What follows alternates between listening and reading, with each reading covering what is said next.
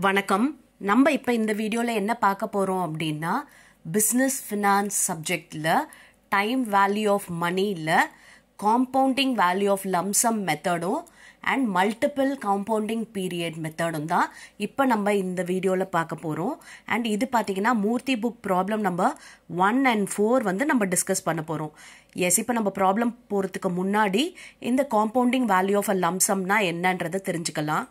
S, பாருங்க, இப்போ interest on investment பார்த்தீங்கன்னா ஒரு எவ்வளோ பீரியட் ஆஃப் இன்வெஸ்ட் பண்ணியிருக்கோமோ அது வரைக்கும் ஸ்ப்ரெட் ஆகி இருக்கும். ஓகே, அதாவது ஆனுவலி காம்பவுண்டட் அப்படின்னும் போது மெச்சூரிட்டி வேல்யூ கண்டுபிடிக்கிறதுக்கான ஃபார்முலா, அதாவது ஃபியூச்சர் வேல்யூ கண்டுபிடிக்கிறதுக்கான ஃபார்முலா இது பார்த்தீங்கன்னா P into 1 plus R to the power N. Okay, Pன்றது என்னன்னா பிரின்சிபல் அண்ட் Rன்றது என்னன்னா ரேட் ஆஃப் இன்ட்ரெஸ்ட் அண்ட் Nன்றது என்னன்னா நம்பர் ஆஃப் இயர்ஸ். ஓகே, இந்த ஃபார்முலாவை யூஸ் பண்ணி நம்ம வந்து ஃபியூச்சர் வேல்யூ வந்து கண்டுபிடிச்சிடலாம் நம்மளோட இன்வெஸ்ட்மெண்ட்டுக்கு. ஓகே, ஆனுவலாக இன்ட்ரெஸ்ட் காம்பவுண்ட் ஆகுது அண்ட் அதோட ஃபியூச்சர் வேல்யூ மெச்சூரிட்டியில் என்ன இருக்கும் அப்படின்றத கண்டுபிடிக்க இந்த ஃபார்முலாவை நம்ம யூஸ் பண்ணிக்கலாம். எஸ், பாருங்க, Banu has deposited rupees 50,000 in IOB. Interest is compounded at 6% per annum for 3 years. Compute the amount of maturity. பார்த்தீங்களா, பானுன்றவர் வந்து இந்தியன் ஓவர்சீஸ் பேங்க்ல 50,000 டெபாசிட் பண்ணியிருக்காரு. ஓகே, அதில் வந்து 6% per annum வந்து அவங்களுக்கு இன்ட்ரெஸ்ட் கிடைக்குது. எத்தனை இயர்ஸ்க்கு டெபாசிட் பண்ணியிருக்காங்கன்னா 3 இயர்ஸ்க்கு டெபாசிட் பண்ணியிருக்காங்க. அமௌண்ட் ஆஃப் மெச்சூரிட்டி என்னன்றதை கால்குலேட் பண்ண சொல்லியிருக்காங்க. ஓகேவா? எஸ், இப்போ நம்ம அந்த ஃபார்முலா படி போடலாம். பாருங்க, ஃபார்முலா வந்து future value equal to principal into 1 plus R to the power N. Okay, principal இங்கே எவ்வளவு அப்படின்னு பார்த்தீங்கன்னா 50,000. ஓகே, அண்ட் ஆர்ன்றது எவ்வளவு அப்படின்னு பார்த்தீங்கன்னா 6% அண்ட் Nன்றது என்ன அப்படின்னா 3 இயர்ஸ். ஓகே, இப்போ அந்த ஃபார்முலாவில் நம்ம சப்ஸ்டியூட் பண்ணலாம். ஓகேப்பா, இது பாருங்க, இது வந்து நம்ம எப்படி கால்குலேட் பண்ணுறது அப்படின்னா 1 plus 0.06 இதை ஆட் பண்ணிட்டு அதை வந்து நம்ம கியூப் பவர் இல்லையா இதுக்கு, அப்போ நம்ம 3 times மல்டிப்ளை பண்ணோம்னா நமக்கு கிடச்சிரும். இல்லைன்னா இந்த ஆனுட்டி டேபிள் வேல்யூ வச்சு நம்ம கால்குலேட் பண்ணலாம். ஓகே, அதாவது ஃபியூச்சர் வேல்யூ டேபிள் பாருங்க, இதுதான் வந்து 1 ரூபியோட ஃபியூச்சர் வேல்யூ. இப்போ நமக்கு வந்து எவ்வளோ ரேட் ஆஃப் இன்ட்ரெஸ்ட் பார்த்தோங்க, 6% பார்த்தோமா, எத்தனை இயர்ஸ் பார்த்தோம், நம்பர் ஆஃப் இயர்ஸ் 3 இயர்ஸ் பார்த்தோம். அப்போ இங்கே 6%ல் இந்த 3 இயர்ஸ் பார்த்தீங்கன்னா 1.19102 இருக்கு. ஓகே, எஸ், இப்போ இந்த வேல்யூவை நம்ம அந்த ப்ரெசன்ட் வேல்யூவோட மல்டிப்ளை பண்ணிக்கலாம். பாருங்க, புரியுதா? 1.19102 நம்ம அங்கே பார்த்தோம் இல்லையா, 6%க்கு 3 இயர்ஸ்க்கு. ஸோ இதையும் மல்டிப்ளை பண்ணால் கிடைக்கிறது தான் ஃபியூச்சர் வேல்யூ. புரிஞ்சுதா? ஈஸியாக இருக்கு இல்லையா? டேபிள் வேல்யூ வச்சு நம்ம போடலாம். இல்லைன்னா நம்ம கால்குலேட்டரில் 1 plus 0.06 பண்ணிட்டு அதை வந்து நம்ம 3 பவர் போட்டோம்னா நமக்கு வந்து இந்த வேல்யூ கிடைச்சிடும். ஓகே, எஸ், இப்போ நெக்ஸ்ட் ப்ராப்ளம் பார்க்கலாமா? இப்போ பாருங்க, multiple compounding period next method. இது மல்டிபிள் காம்பவுண்டிங் பீரியட்ன்றது என்னன்னா ஒரு வருஷத்துல நிறைய முறை வந்து என்ன ஆகும், இன்ட்ரெஸ்ட் வந்து காம்பவுண்ட் ஆகுது. அதை தான் மல்டிபிள் காம்பவுண்டிங் பீரியட்னு சொல்றோம். ஓகே, இப்போ இதுக்கான ஃபார்முலா என்னன்னா நம்ம முன்னாடி பார்த்த அதே தான், P into 1 plus R to the power N. அதோட என்ன பண்றோம்னா M மல்டிப்ளை பண்ணிக்கிறோம். இந்த Mன்றது என்னன்னா frequency of compounding, அதாவது ஒரு வருஷத்துல எத்தனை வாட்டி வந்து காம்பவுண்ட் ஆகுது interest. Kanna invested rupees 3 lakh at 12% per annum for 6 years. பாருங்க, principal amount 3 lakh, rate of interest 12% and 6 இயர்ஸ்க்கு வந்து இன்வெஸ்ட் பண்ணியிருக்காரு. What will be the value of investment after 6 years if interest is compounded annually? வருஷத்துக்கு ஒரு வாட்டி compound ஆச்சு இன்ட்ரெஸ்ட்னா எவ்வளவு அவருக்கு கிடைக்கும் மெச்சூரிட்டியில் அப்படின்றது இருக்கு. செமி ஆனுவலி அப்படின்னா அதுக்கு என்னன்றது கிடைக்கும். Semi ஆனுவலினா half yearly. ஓகே, அப்புறம் குவார்டர்லின்னா 3 மாசத்துக்கு ஒரு வாட்டி காம்பவுண்ட் ஆச்சு அப்படின்னா எவ்வளோ கிடைக்கும். அண்ட் மந்த்லி, மாசம் இன்ட்ரெஸ்ட் காம்பவுண்ட் ஆச்சு அப்படின்னா எப்படி கிடைக்கும்ன்றது தான் பார்க்கணும். Which is more beneficial to கண்ணா. இப்போ இதெல்லாம் வச்சு நம்ம இதில் எது பெனிஃபிஷியல் கண்ணாக்கு அப்படின்றத நம்ம கண்டுபிடிக்கணும். எஸ், இப்போ பாருங்க, நம்ம போடலாம் அந்த ஃபார்முலா படி. ஓகே, இப்போ பாருங்க, if interest is compounded ஆனுவலாக compound ஆச்சு அப்படின்னா நம்ம ப்ரீவியஸாக பார்த்தோம் இல்லையா, அதே மெத்தட் தான். ஓகே, அதாவது P into 1 + R N into M. Okay, S, இப்போ போடலாமா? பிரின்சிபல்ன்றது 3 lakh, ஆர்ன்றது 12%.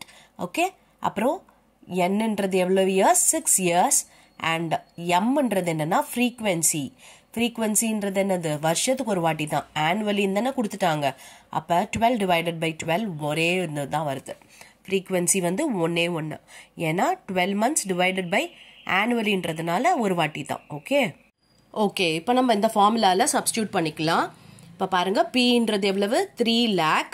ஓகே, 3 lakhோட நம்ம 1 + Rன்றது 12%. ஸோ 0.12 போட்டாச்சு. அண்ட் என்னன்றது என்ன அப்படின்னா 6. அண்ட் எம்ன்றது நம்ம கண்டுபிடிச்ச 1. ஓகே, அப்போ 6 × 1 போட்டாச்சு. ஸோ இப்போ இதை வந்து டேபிள் வேல்யூவில் பார்க்க போகிறோம். ஓகேவா? அதாவது 12% எத்தனை இயர்ஸ் அப்படின்னு பார்த்தீங்கன்னா 6 × 1 6 இயர்ஸ் தான். ஓகே, அப்போ 12% 6 இயர்ஸில் பார்க்கலாம். பாருங்க, 6 இயர்ஸ் 12%. ஓகேவா? பாருங்க எவ்வளோ வருது? 1.97382. பாருங்க, 1.97382 போட்டாச்சு. அதை 3 lakhோட மல்டிப்ளை பண்ணோம்னா 5,92,146 வருது. Okay, S. இப்போ இது வந்து ஃபியூச்சர் வேல்யூ கண்டுபிடிச்சிட்டோம். ஆனுவலாக இருந்துச்சுன்னா நோட் பண்ணி வச்சுக்கோங்க, பிகாஸ் எதுவும் பெனிஃபிஷியல் அப்படின்னு கேட்குறாங்க. ஓகே, அப்போ ஒவ்வொரு வாட்டியும் நம்ம கண்டுபிடிச்சி இந்த ஆனுவல் வேல்யூ வந்து, அதாவது ஃபியூச்சர் வேல்யூ வந்து நம்ம கம்பேர் பண்ணி பார்க்கணும். பார்த்துட்டு எது ஜாஸ்தி வருதோ அதுதான் பெனிஃபிஷியல்னு சொல்லணும். ஓகே, எஸ், இதை நோட் பண்ணிக்கோங்க. Next semi annually. இப்போ செமி ஆனுவலிக்கும் இதே மாதிரி தான் போடணும், ஆனால் ரேட் ஆஃப் இன்ட்ரெஸ்ட் வந்து மாறும். ஓகே, இப்போ இது வரைக்கும் அதே தான் வரும். செமி ஆனுவலிக்கு பாருங்க போட்டாச்சு. ரேட் ஆஃப் இன்ட்ரெஸ்ட் வந்து 12% வந்து ஒரு வருஷத்துக்கு, ஏன்னா per annum கொடுத்துருக்காங்க இல்லையா, அப்போ 12%ன்றது ஒரு வருஷத்துக்கு. செமி ஆனுவல்ன்றது என்னது? 6 மாதம் இல்லையா, அப்போ 6 மாதத்துக்கு எவ்வளவு அப்படின்னு பார்த்தா 6%. 12 divided by 2 ஏன் போடுறோம் தெரியுதா? செமி ஆனுவலின்றதுக்காக டிவைடட் பை 2 போடுறோம். ஓகே, அப்போ 12 divided by 2னா 6% வருது. Okay, S. இப்போ நெக்ஸ்ட் பார்த்தீங்கன்னா என் வந்து அதே தான் வரப்போகுது, 6 இயர்ஸ். ஃப்ரீக்வன்சி வந்து மாறும். ஃப்ரீக்வன்சி என்ன ஆகும் அப்படின்னு பார்த்தீங்கன்னா வருஷத்தில் 2 வாட்டி எடுக்கிறாங்க இல்லையா, அப்போ எப்படி கண்டுபிடிக்கிறது? 12 divided by number of months. Number of மந்த்ஸ்ன்றது எவ்வளவு? 6. அப்போ 12 divided by 6னா 2 கிடைச்சிருச்சு. ஓகே, ஃப்ரீக்வன்சி ஆஃப் காம்பவுண்டிங்னா 2 வாட்டி இன்ட்ரெஸ்ட் காம்பவுண்ட் ஆகுது செமி ஆனுவலினா. எஸ், இப்போ நம்ம அந்த ஃபார்முலாவில் போடுவோமா? Pன்றது 3 lakh, Rன்றது 6%, Nன்றது 6 அண்ட் Mன்றது 2. அப்போ 6 × 2 எவ்வளவு? 12. அப்போ 6% 12 இயர்ஸ்க்கு பார்க்கணும். பாருங்க, 12 இயர்ஸ் 6% பார்த்தீங்கன்னா 2.01220. ஓகே, பாருங்க 2.01220 மல்டிப்ளை பண்ணோம்னா வரது தான் ஃபியூச்சர் வேல்யூ. எவ்வளோ பாருங்க? 6,03,660. இதுவும் நோட் பண்ணி வச்சுக்கோங்க. ஓகேவா? இப்போ நெக்ஸ்ட்டு நம்ம எதுக்கு போட போகிறோம்? குவார்ட்டர்லிக்கு போட போகிறோம். குவார்ட்டர்லினாலும் இந்த பிரின்சிபல் வரைக்கும் அதே தான், ஆனால் டிவைடட் பை என்ன பண்ண போகிறோம் அப்படின்னா டிவைடட் பை 4. ஓகே, 4 போட்டோம்னா 3 மாதத்துக்கு ஒரு வாட்டி. ஓகே, அப்போ 3 மாதத்துக்கு எவ்வளவு இன்ட்ரெஸ்ட் ரேட்டு? 3%. குவார்ட்டர்லினா என்ன அர்த்தம்? 3 மாதத்துக்கு ஒரு வாட்டி தானே, அப்போ 3 மாதத்துக்கு 3% வருது. நம்பர் ஆஃப் இயர்ஸ் 6 தான் வரும். அண்ட் நெக்ஸ்ட் பார்த்தீங்கன்னா ஃப்ரீக்வன்சி எப்படி கண்டுபிடிக்கணும் தெரியும் இல்லையா? 12 divided by 3 monthsக்கு ஒன்ஸ் இல்லையா, அப்போ 4 தான் வந்து ஃப்ரீக்வன்சி ஆஃப் காம்பவுண்டிங். புரியுதா? 3 மாதத்துக்கு ஒரு வாட்டி, 3 மாதத்தை வச்சு டிவைட் பண்ணோன்னா 4 கிடைக்குது. எஸ், இப்போ நம்ம போடுவோமா? பாருங்க, 3 lakh × 1 + 0.03, ஏன்னா இங்கே 3%, அதனால நம்ம அப்படி போட்டிருக்கோம். 6 × 4, 6 × 4 எவ்வளவு? 24. இப்போ இது மாதிரி நிறைய வேல்யூ இருந்துச்சு அப்படின்னா நமக்கு வந்து அந்த டேபிளில் இருக்காது. இதை எப்படி நம்ம மேனுவலாக கால்குலேட் பண்ணுறது அப்படின்றத சொல்கிறேன். அதாவது நமக்கு வந்து ஒரு குறிப்பிட்ட வருஷம் வரைக்கும் தான், ஒரு 20 இயர்ஸ் வரைக்கும் தான் அந்த டேபிள் வேல்யூவில் இருக்குது. அண்ட் சில பர்சன்டேஜ்க்கும் இல்லாமல் போகிறதுக்கு வாய்ப்பு இருக்குது. இப்போ இந்த 3% வந்து அந்த டேபிள் வேல்யூவில் இல்லை, ஏன்னா நம்ம பார்த்ததுல என்ன இருந்ததுன்னா 4, 5, 6 தான் இருந்தது. அப்போ இந்த 3%க்கு எப்படி கண்டுபிடிக்கிறது அப்படின்னு பார்த்தீங்கன்னா நம்ம கால்குலேட்டர்லேயே இதை போடலாம்.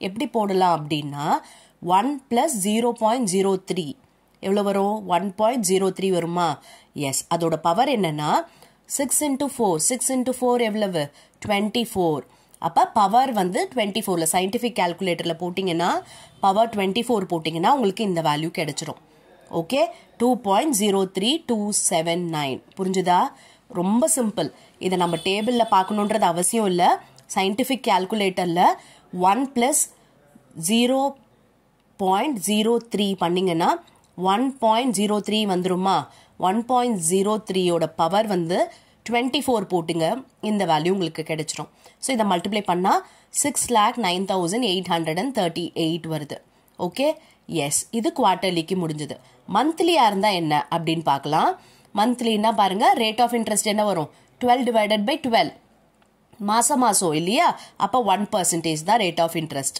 ஓகே எஸ் இது 12 மாதத்துக்கான இன்ட்ரெஸ்ட் நமக்கு தேவை ஒரு மாதத்துக்கு அதனால /12 போட்டோம் 1% கிடச்சிருச்சு என்ன அதே தான் வரப்போகுது அண்ட் ஃப்ரீக்வன்சி பார்த்தீங்கன்னா 12/1 ஓகே ஏன் 1 அப்படின்னா மாதம் நம்ம எடுக்கிறோம் அப்போ 12 வாட்டி எடுப்போம் நம்பர் ஆஃப் டைம்ஸ் பார்த்தீங்கன்னா 12 வாட்டி கிடச்சிரும் ஓகே எஸ் இப்போ இந்த ஃபார்முலாவில் சப்ஸ்டியூட் பண்ணலாம் இப்போ பாருங்க இதுவும் நம்மக்கிட்ட டேபிள் வேல்யூ இருக்காது அப்போ நம்ம கால்குலேட்டரில் தான் பார்க்கணும் அப்போ 1 + 0.01 ஏன்னா 1% இல்லை அதனால 0.01 அப்போ 1.01 கிடைக்கும் 6 into 12 என்ன அப்படின்னு பார்த்தீங்கன்னா 72 அப்போ பவர் 72 போட்டிங்கன்னா உங்களுக்கு கால்குலேட்டரில் என்ன வேல்யூ வருது 2.047 ஓகே இப்போ இந்த 3 லேக்கோட இந்த மல்டிப்ளை பண்ணோம் அப்படின்னா 6,14,129 வருது ஓகேவா இது வந்து நிறைய டெசிமல் வரும் நம்ம ரெஸ்ட்ரிக்ட் பண்ணியிருக்கோம் 3 டெசிமலோட